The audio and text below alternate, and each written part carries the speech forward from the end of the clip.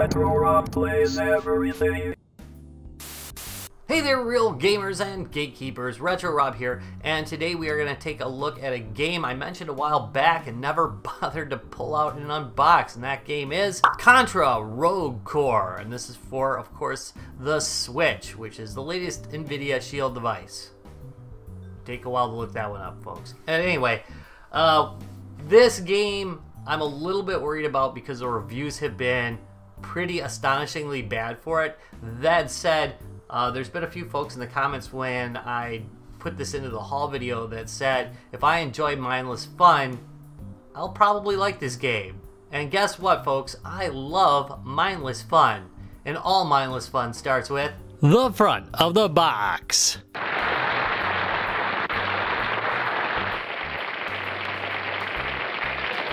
Locked and Loaded Edition. Contra Rogue Core. Corpse.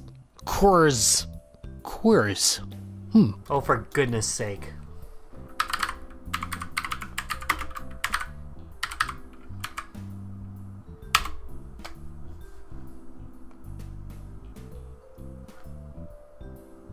Core. Got it. By Konami. Here's the spine. If you were hoping for something different, you're going to be sorely disappointed. Looks like every other game for the Switch. Ditto for the left side, the top, and the bottom. Here's the back of the box. Meet the Rogue Core. They may not be typical heroes, but they're here to save the world. Gigantic deadly bosses. Explosive co-op action, which we're not going to see. Aww. Immense story mode. Customized guns and gear. I like that. It's a good idea right there. Look at that. It's got online play. That said, I refuse to pay for their gaming service until they actually add a feature or two to it. So, whatever. Let's open it up. So, what's inside? Oh, some DLC. 2 character skins. I'm going to put my finger over that code. Or thumb. Hold on a second. Also included is a limited warranty. Inside of the case has some nice artwork on it. It does look great. Of course, no manual or anything. So we're basically left with playing the game. Let's try it out. Thumbs up, comment, and subscribe, or I will go Skynet on your butt. Welcome to the Rogue Core. Alright, we've got a few things running around here. I can change out my characters. Profile is what you generally expect. It's your user profile. There's a surgery room, the workshop, and then of course there's the VTOL over here, and this is where I go for meetings. APC allows for the online play. Real quick, I'm going to show you the surgery room. So this is actually kind of clever. I like this particular part. I can buy body parts on the black market, and I can install them in my my character. So like I got the normal brain. And I'm going to go give it a freak's brain, which gives it some better mastery. I can pay for a better surgeon and maybe get some bonuses. I've got enough to use a better surgeon, so let's do the wonderful man. Just for fun. And then so now I'm going to up my stats. And it failed. I paid for it for the first time and it failed, and it actually got worse. Okay. Oh, it doesn't reduce damage, gunman minus. Man. So the one time I use a surgeon. But anyway, yeah, there's a chance of failure. There's a chance of, getting something extraordinary to go on. And there we go. I've upgraded a whole bunch. And this is actually all well and good. I like this. That is a cool part of the game. The workshop is where things, to me, just kind of fall apart. It has a customization system. You can add things, but I find it's kind of confusing.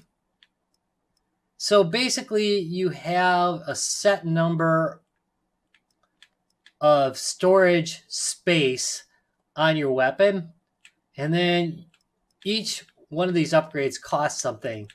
And as you upgrade the gun, you'll get more and more storage space, and you'll be able to install these.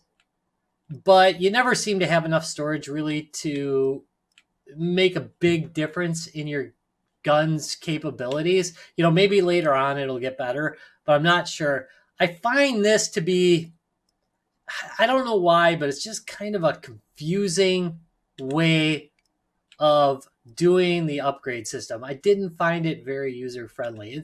It's just me, maybe there's just something about it that I don't like, but it just felt kind of unwieldy.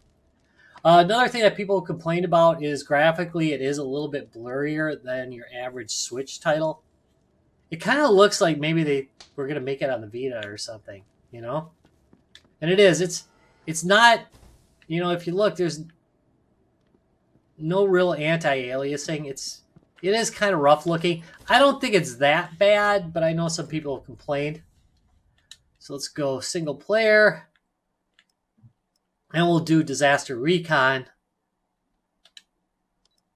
Am I sure I want to start the mission? Yes. And this is basically a dual stick shooter. It's fun when you're in the game. I do have fun doing it. So, what did that mean? I do have fun playing it.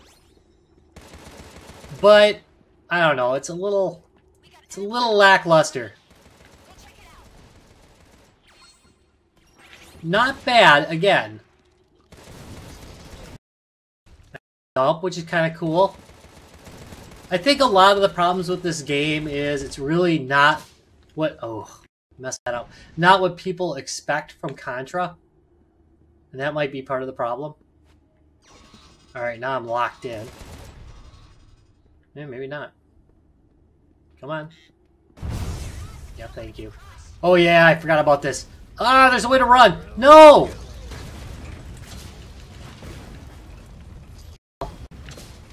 It rolled past me at least, I guess. I wonder if I'm going to be blocked in though. Can't remember where it ends. Well, last time I made it. See, now I'm running.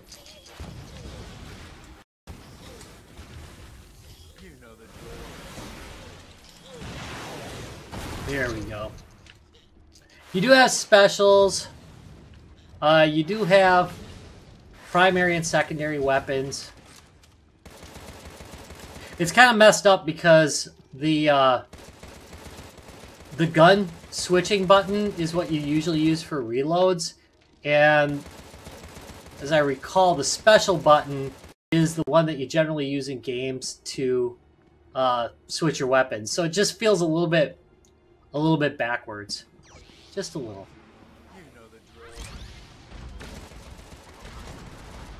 And then I've got this bonus capability here, this extra capability that I use. That's a cool effect. I really like that. It especially looks good on the handheld. I kind of like that. It reminds me of, dang, what was the name of that game? There's a game on the Dreamcast that used to do that. Where you beat somebody up and they like just appear like all over your screen. They like splatter on your screen. Anybody remember the game? Let me know. Because it's driving me nuts now. Look at that, all sorts of goodies, including a heal. I'm doing okay. Let's move forward. Yeah, now I remember. If you let off the gun, you'll be able to run faster. Oh man, come on. And you're really supposed to pick up those little containers. They give you bonuses, but considering the luck I've had,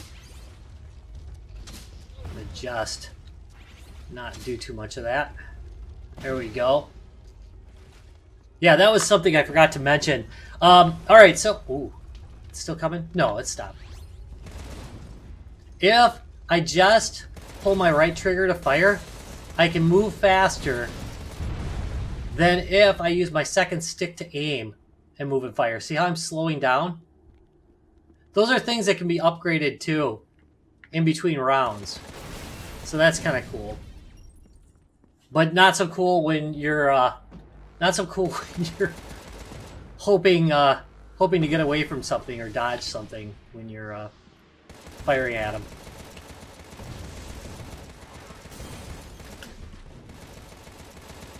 Die! And you can see what some of the people are kind of complaining about, graphically speaking. I don't think it looks that bad. Again, it's, you know, I understand what they're saying, but I don't know if I necessarily agree with that. But I can definitely see where they'd have a problem. Come on.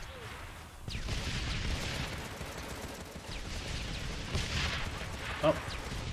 There we go. Die, you golden bastard. There we go. Nice.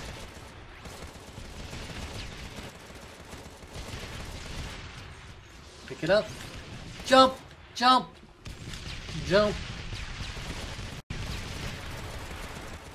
Let's pop this guy. And he did some damage to me. I think I might be dead. At the very least, I am very close to being dead. Oh, come on! Give me a break here. There we go. That's going to come off my final score. I'm not getting an A on this. More like a B or a C at this point. Alright, can I go now? Yep.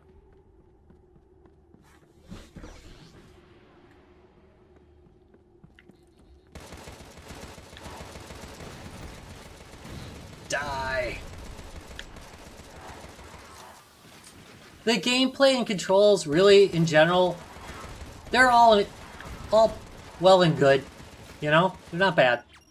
I like the collecting money. I love that kind of thing, so... Not bad. Love the dual stick shooting. That's my thing.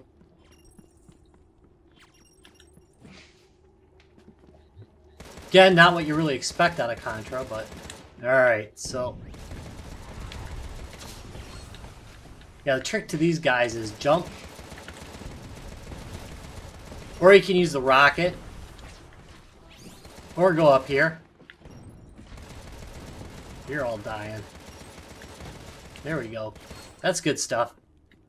I do like the way it kind of zooms in and out. I think that's a nice effect. It doesn't always zoom in and out where you want it to, though. So you can't always see enemies that are coming right at you. Come on. Nice. I love that. That is pretty cool. That part of the game is hard to complain about. Alright, so now I'm alright. Let's go up.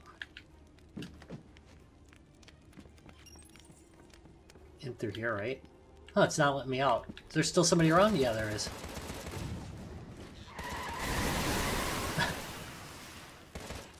Way to go.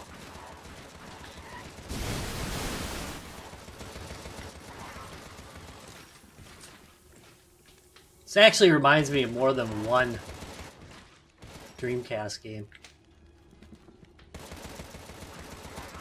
There's a couple of them. Ah, what the heck's the name of that other one? See? Yep, just can't remember. No, I can't leave. Let me go! Oh, there's a timer at the top. Yeah, there's one of my annoyances. If you look at the top left, there is a timer here, right? And if you run out of time, you're brought back to base whether you defeated the enemies or not. And sometimes you get into these areas like right now. Look at. No idea where I'm supposed to be going. There we go. I can go this way. But still, you end up looking for where you're supposed to go, and then you end up running out of time right at the end. I really am not a big fan of arbitrary timers. It's just kind of annoying to me. It would be okay if it gave you like a point bonus for finishing earlier. And then, you know, if you didn't get the bonus, that's fine. But it literally pulls you out of the game when you run out of time. And that's kind of freaking annoying. Hopefully we'll make it to this boss. Die. Reach the end.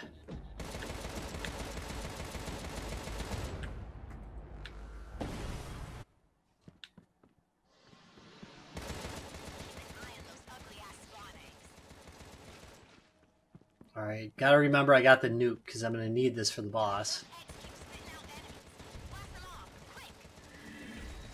There we go. Not too hard.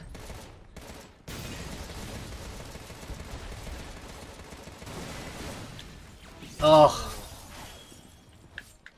That was kind of bupkis. Die!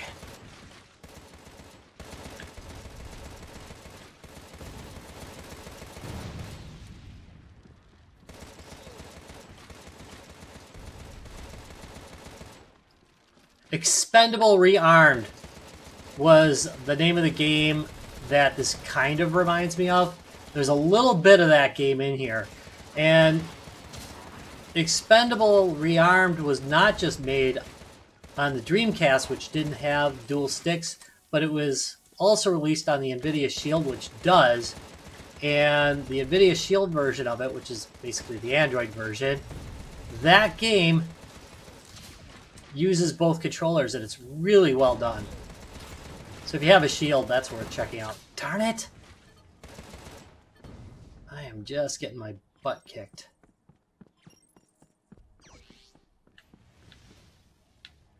Come on.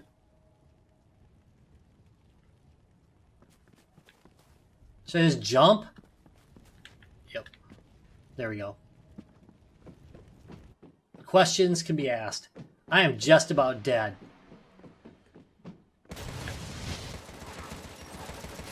Ooh, wait for it. Jumped right into it. Wait for it so you can jump right into it.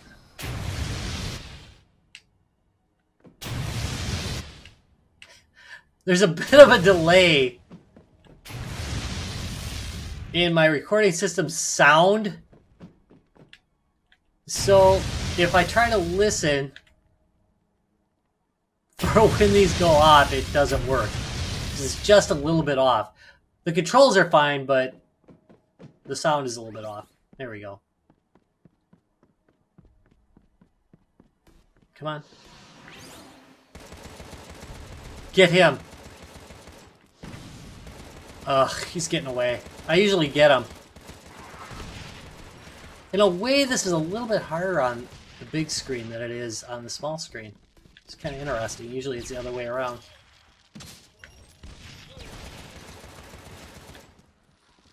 Come on. Wipe out that spawn. There we go.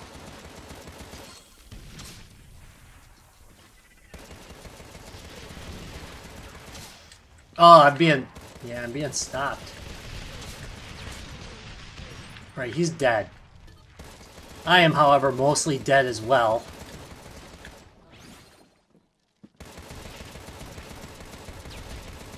Have I only finished off 5 of the spawn points? Oh, cripes. Alright, how do I get up there? I can't get here. Come around the back. And again, this is kind of one of the weaknesses of this game. And that is the fact that you can't see far enough a lot of the time. Sometimes the camera's just not optimal. Alright, 7 of 13. Let's keep going. I got 10 minutes left. Jump.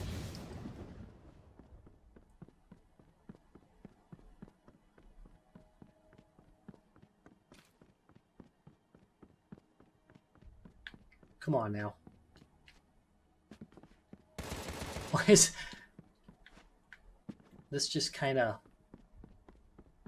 an extra area?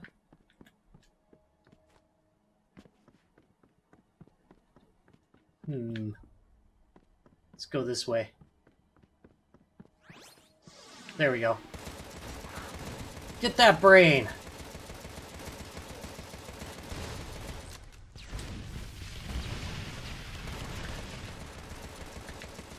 He needs to go. Bye, Goldie. Would be nice if it would give me some heals here.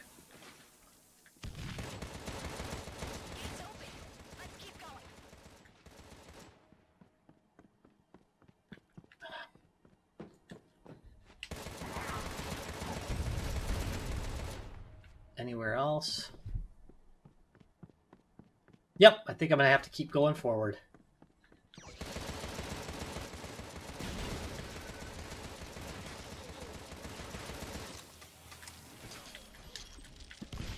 Yeah.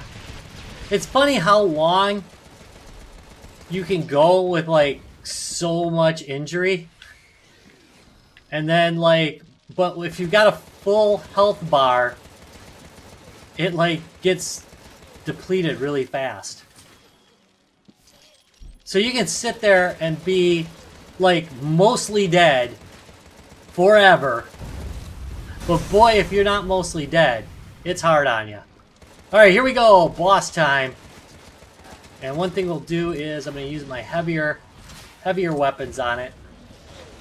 And then I've got a nuke. This is cool. I like that effect. I think that's really neat. And it doesn't do enough damage, though, for how cool the animation is. Look at it. Wouldn't you think it would at least be enough to kill one of these? It's not, though. There we go. They're pretty chewed up, though. So, one down. Mission complete. And there we go. That is Contra Rogue Core. I'm going to get picked up somewhere. Yeah, this is another thing. Where am I going to get picked up? There we go. Here comes my big jet. Carry me off. My VTOL. I did get an A, so I'm pretty happy about that. Better than I thought I was going to do. Yay! And there's my character. And that is it for Contra Rogue Core. My opinion on this game, it's okay. If I had a grading scale, I'd probably give it like a C plus. It does try to do something different, but it's not really what you expect out of Contra, you know? And I don't know if that's really the branding they should have given it. I think that the basic idea behind it's pretty solid. The gameplay is pretty solid. The graphics are kind of okay. They're not terrible for me, but I know a lot of people didn't have much to say about it. All in all, I'm going to give it an eh. It's not bad. For $20, it's worth picking up, but I definitely wouldn't have paid like $40 for it. All right, I want to thank you very much for watching this video. If you enjoyed it, please give me a thumbs up and subscribe for more, and I'll see you in a couple days. Bye.